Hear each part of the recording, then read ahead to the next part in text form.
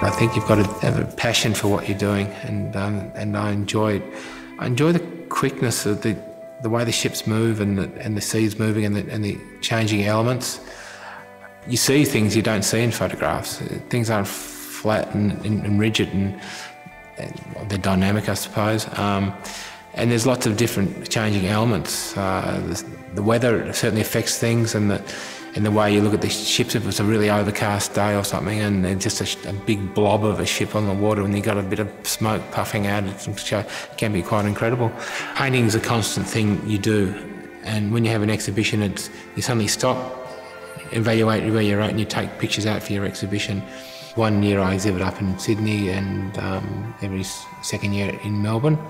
And for each show I paint predominantly the sea. In Melbourne, that's Victoria, that's Port Phillip Bay. I've done a lot of work all around the bay. Queen's Cliff, I've done some work down there, and Arthur Seat, all different perspectives. Every year I try and do better than what I've done previously, and your art develops all the time. Initially I'd be happy with a picture with 1 or 2 layers of paint on it, but now I look at it and I see it can be pushed further and to a point where, as I said, to a point of being resolved. And that for me is a process of doing lots of layers of paint. That doesn't always work. Sometimes you can overwork a picture. If you do, well, scrape it back maybe and start again, or continue to work over the top of it. There is a point, you get to a point in a painting where you say, right, that's it, it's fine, it's worked. But for me now, that used to be quantity. In my earlier days I used to do a lot more with less paint, and now it seems to be less paintings of a more resolved, higher quality that are built up over a period of time. And I like, as a painter, I like to be working on 5 or 6 paintings at once, or 10 or whatever I've got going at once. There's no particular rules about whether I paint wet on wet or dry on dry. It all depends what's happening at the time. It's actually better to be painting wet on wet as opposed to on a dry surface, because when you paint on it, when I paint on a dry, over a dry picture, invariably you end up repainting the whole picture, because to get it all working together you need to do it. So if you got a wet paint underneath, I find it better if you build it up with a wet paint underneath. It brings more texture into it. In my last show in Sydney, I had a studio down in the rocks in Sydney, and that was great. And similar to here, I had a working space away from my home environment, and I was different view, a different place to paint from. It kind of reinvigorated me. When you go travelling to do your painting in Sydney or Port Campbell, where I do printmaking for a week at a time, you don't have any other distractions, and you're just concentrating doing what you're doing, and you dive into it. Same with down at Sorrento, I'd go down and set up the boat shed and just get stuck into it. But when you're back at home, you've got other things that are just as important as the artwork. So that's why it's good to have these residencies and these sabbaticals, so you can concentrate on your art.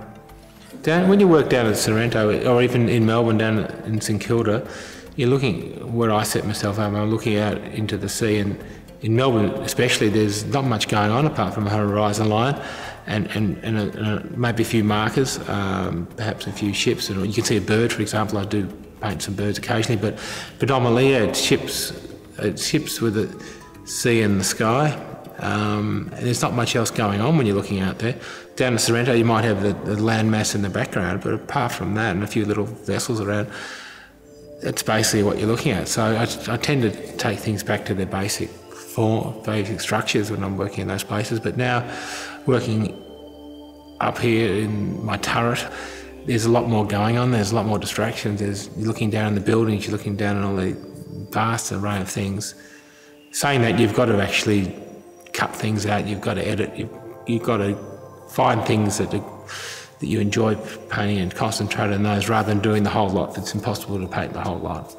I did a painting just the other day of Albert Park Lake, but as much as I enjoy painting the sea, the sky and the ships alone, which I will keep going back to when I paint down at Sorrento, even down at StKilda Marina or wherever I'm going to be doing it, I think it's good to be doing concentrating on just doing some other things, just develop yourself a little bit more and be aware that you can actually paint these other things quite successfully.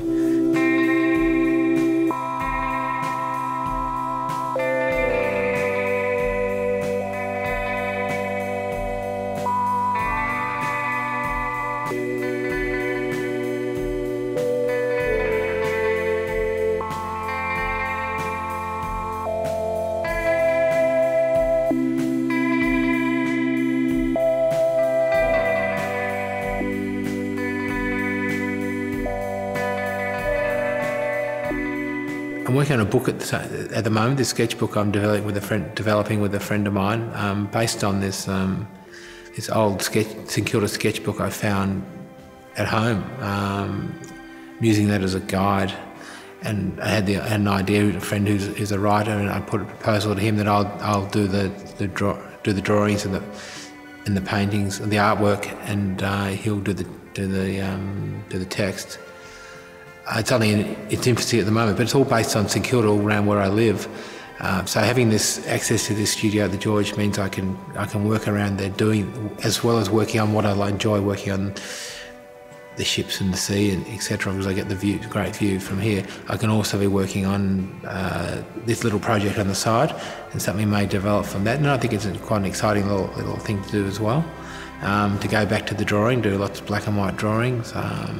So now I can push it a bit further and incorporate paintings and drawings and other bits of artwork in as well. So it doesn't have to be just black and white drawings like the original book was.